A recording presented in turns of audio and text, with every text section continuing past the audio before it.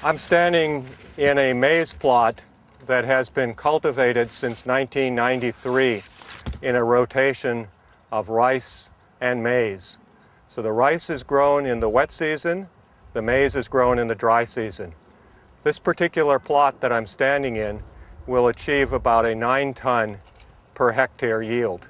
And this is achievable with the use of site-specific nutrient management for the cultivation practices.